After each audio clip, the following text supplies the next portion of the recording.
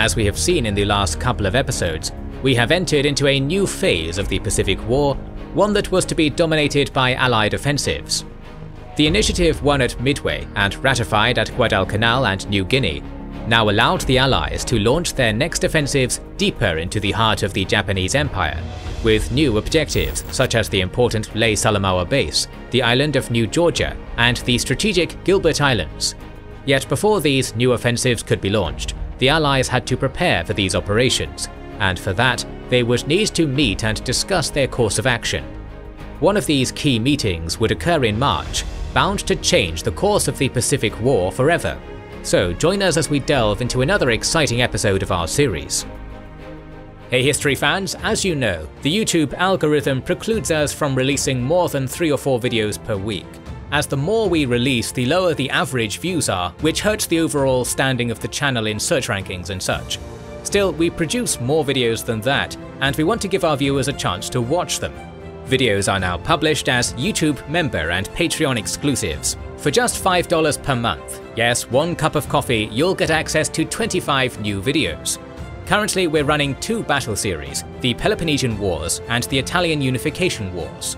Click the link in the description or pinned comment, and you'll get exclusive videos, early access to all videos, learn our schedule, get access to our private Discord, watch our behind the scenes videos, and much more.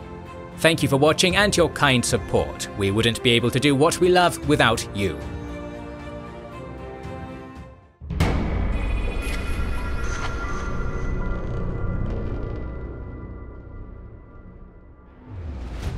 As we've previously examined on this series, planning for the Pacific Theatre of Operations was plagued by 2 main problems: the strategy of Europe first, which relegated the Pacific to the status of a secondary theatre, and the inter-service problems between the Army and Navy over the question of overall command. Since neither side was willing to accept the proposals of the other, the Americans would have to adopt compromise solutions, which satisfied no one completely. This resulted in makeshift operation-to-operation arrangements that had to be re-examined constantly as conditions changed. With the end of the Guadalcanal campaign and the completion of the first phase of the July 2nd directive, the question of command resurfaced yet again.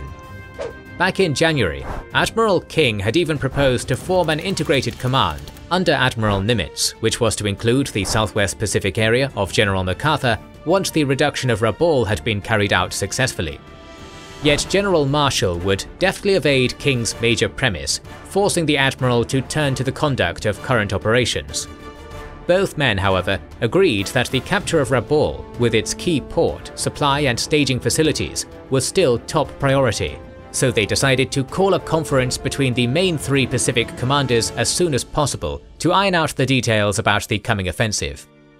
In the meantime, the South Pacific area of Admiral Halsey would experience how troublesome it could be to cooperate with MacArthur even in the face of extreme danger, which further emphasized the need for overall command, or at least for closer coordination in the theatre. Additionally, King was dissatisfied by MacArthur's failure to provide any detailed plans about the second phase of operations. He felt that unless more definite information was provided, then the Joint Chiefs of Staff should call upon Nimitz and Halsey to furnish their plans for going ahead in the Solomons, in alleged support of MacArthur. By mid-February, it was finally agreed that instead of a conference in the Pacific, the commanders would just send their representatives to Washington to present their plans. On March 12th, the Pacific Military Conference thus opened, as important representatives of the Southwest, South, and Central Pacific areas met at Washington, determined to get additional means for their respective areas. Lasting until March 28th, the sessions would be conducted under the supervision of the Joint Staff Planners, headed by Rear Admiral Charles Cook and Major General Albert Wedemeyer. At the first meeting, MacArthur's representatives presented the Elkton Plan for the seizure of the New Britain, New Ireland, New Guinea area, which essentially covered phases 2 and 3 of the July 2nd directive, and was based upon the concept of elbowing forward on the eastern and western approaches of Rabaul.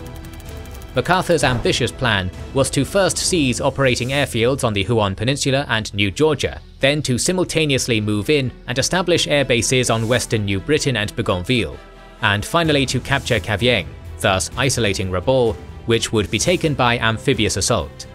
For his plan, MacArthur calculated that 12 and 2/3 divisions and 30 air groups would be required for his Southwest Pacific area, while 10 divisions and 15 air groups were to be assigned to Halsey's South Pacific area. Furthermore, of his total of 22 and 2/3 divisions, 10 would have to be amphibiously trained. The strengths called for in the Elkton Plan were much greater than those projected by the War Department, which estimated that there would be 8 divisions and 6 air groups in the South Pacific, and 9 capable divisions and 15 air groups in the Southwest Pacific by October 1st. Yet all members agreed that the forces required, as shown in the Elkton Plan, were the minimum necessary, so it was decided to refer this problem to the Joint Chiefs of Staff to evaluate whether to augment the forces allocated to the Pacific or to modify the current directives for Pacific operations. Both King and Marshall would present 2 alternatives, and although the army believed that aircraft requirements in the Pacific were met, and that giving them more could void the Casablanca decisions and affect the planned combined bomber offensive against the Luftwaffe, the Joint Chiefs of Staff would finally approve the Navy plan to cancel 1 division allotted to the South Pacific in exchange for increased air allocations for the Elkton Plan. With these increases, the conferees agreed that only the second phase of the July 2nd directive would be carried out, including offensives against Madang, the southern portion of Bougainville, Cape Gloucester, and the Kirowina and Woodlark Islands, but not Cavien and Rabaul. King and the Navy would also fight for the question of command, but they could only secure minor concessions, as the army clung firmly to the provisions of the July 2nd directive. Thus, MacArthur retained direction of the operations against Rabaul, while Halsey, working under general directives from MacArthur, would be in direct command of operations in the Solomons. Once the matter had been settled by March 21st, the representatives began to discuss how to carry out these plans. Halsey's staff officers proposed to assault Munda early in April, but MacArthur's representatives, who also outlined their own plans for sweeping the Japanese out of the Huon Gulf, asked that the Halsey offensive be timed accordingly for mid-May. In the end, the Joint Chiefs of Staff would determine that Halsey was to wait until MacArthur had an airbase in the Trobriands. With the conference at an end, the Joint Chiefs of Staff would finally issue this new directive on March 29th. In conclusion, the Pacific Military Conference had succeeded at bringing about an adjustment of demands vis-à-vis supply for the Pacific. The theatre representatives therefore gained a small victory with the Navy's assistance, but the War Department had also been able to keep the increases within bounds and the operations within reality. Both groups could feel some measure of satisfaction over the outcome, as the projected operations in the Pacific, which later assumed the codename Cartwheel, were going to carry the United States through 1943. After the conference, Halsey would immediately fly to Noumea to pay a call upon his new boss in Brisbane. This personal meeting would kickstart a fruitful relationship between the two commanders, one that would be important for the future of the Pacific War. As a side note, Admiral King would also institute the new numbered fleet system on March 15th, renaming Halsey's South Pacific Force to 3rd Fleet and MacArthur's naval forces to 7th Fleet, under the command of Vice Admiral Arthur Carpenter. Additionally, Allied air units in the Solomon Islands would be combined into a joint command, the Air Sols, led by Rear Admiral Charles Mason, which was subordinated to Halsey's South Pacific area. Meanwhile, the Japanese were also making a shift in their strategic plans. Admiral Yamamoto, after trying unsuccessfully to win a decisive naval action against the US at Midway, the Eastern Solomons and Santa Cruz, had decided to wait for Nimitz to overextend and give him a big break. But the loss of 6 carriers and many destroyers in less than a year required conservation of these 2 vessel types, so Yamamoto would safeguard his carriers beyond the range of American aircraft, and would only grant a small ration of destroyers to the exhausted 8th Fleet of Admiral Mikawa, who was by now seen as one of the main culprits for the loss of most of the Solomons. The disastrous Battle of the Bismarck Sea also served as a decisive reason for a vital revision of the Joint Army-Navy operational policy, whereby first priority was definitely shifted from the Solomons area to New Guinea. There, Generals Imamura and Adachi continued to bring the last elements of the 20th and 41st Divisions to the Madang Wewak area, though after March, Allied air attacks on Japanese ships unloading or at anchor, especially night bombing raids, would increasingly interfere with transport operations. With the bulk of these forces already landed by the end of February, however, the 20th Division of Lieutenant General Aoki Shigemasa was ordered to move towards Leh, constructing a supply road via the Finisterre Range, the Ramu and the Markham River valleys. On March 25th, Imperial General Headquarters would finally issue a directive, mainly aiming to reinforce and secure the key Leh-Salamaua area. Furthermore, this directive would place the IJA and its air force in command of the defense of New Guinea, while the IJN and its aircraft was to take over the defense of the Solomons and Bismarcks. Moving back to the CBI theatre, new and important developments were unfolding during the First Arakan campaign. As we last saw, the British offensive had been met with staunch resistance by the Japanese defenders, who managed to hold their ground at Rathodong and Donbaik, despite the enemy's numerical superiority.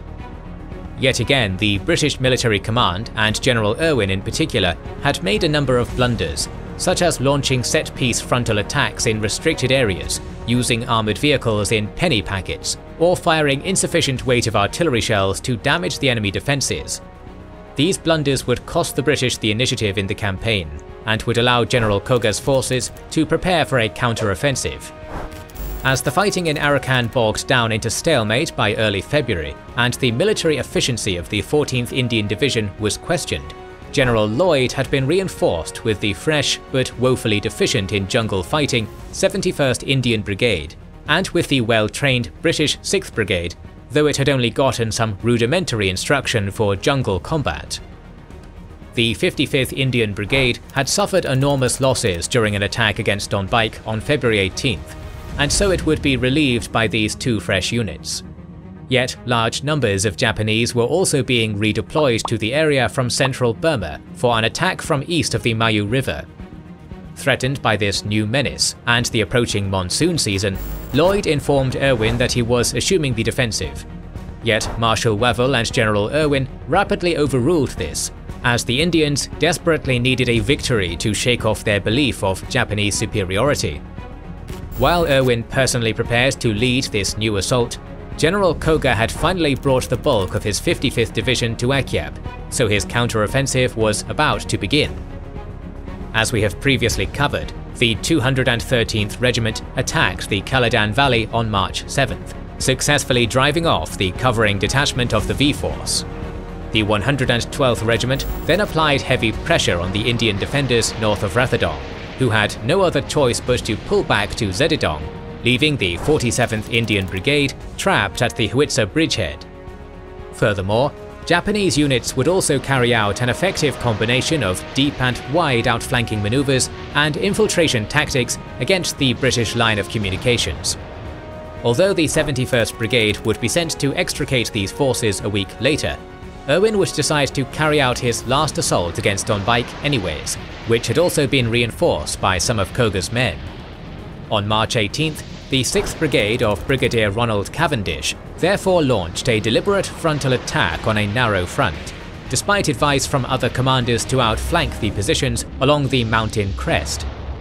As the set-piece attack made little progress and only got to penetrate a small distance, the British would once again suffer heavy casualties from the Japanese counterattacks and supporting artillery fire.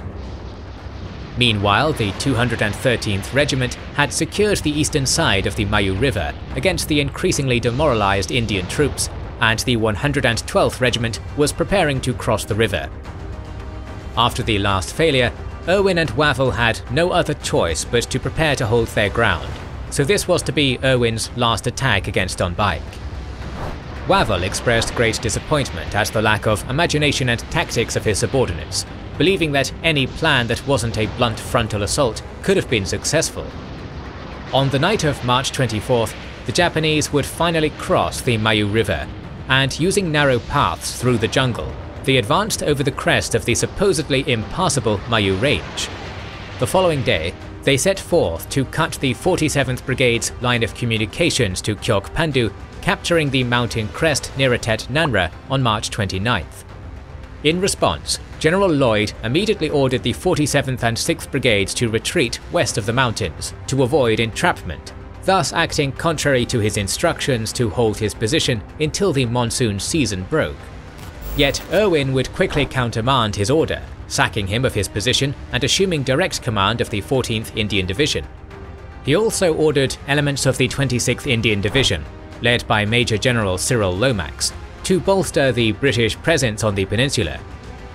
Furthermore, Lomax was to assume command of all Arakan forces upon reaching the area. But in the meantime, Erwin would continue to run the show. Just as Lloyd had foreseen, however, disaster finally struck as the 112th Regiment managed to build a roadblock north of Indian Village on April 3rd, successfully cutting the lines of communication of the 6th and 47th Brigades.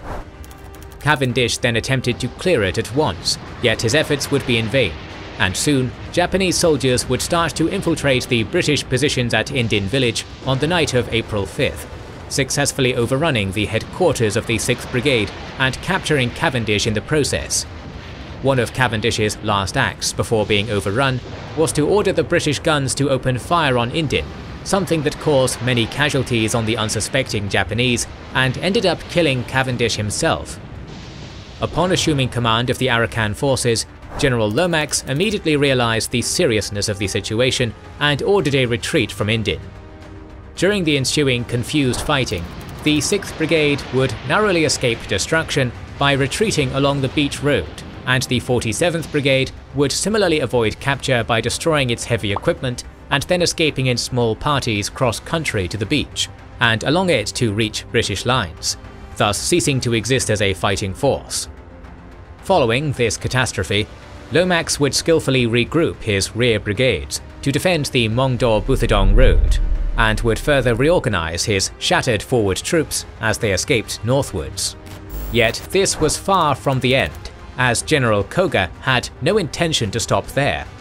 He wanted to exploit this great opportunity and take the fight all the way to India. Finally realizing the worrying situation his troops were in, Wavell decided to appoint General Slim to lead the Arakan forces with Lomax as they prepared to face the brunt of the Japanese assault. But this is it for this week. Next episode we'll take a look at some new and very important developments on the Solomons and New Guinea, as the Japanese prepared to launch a huge aerial counter-offensive, Operation Ego. If you want to watch this episode and more, make sure you are subscribed and have pressed the bell button.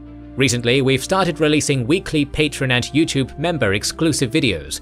Join the ranks of patrons and YouTube members via the link in the description or by pressing the button under the video to watch these weekly videos, learn about our schedule, get early access to our videos, join our private Discord, and much more.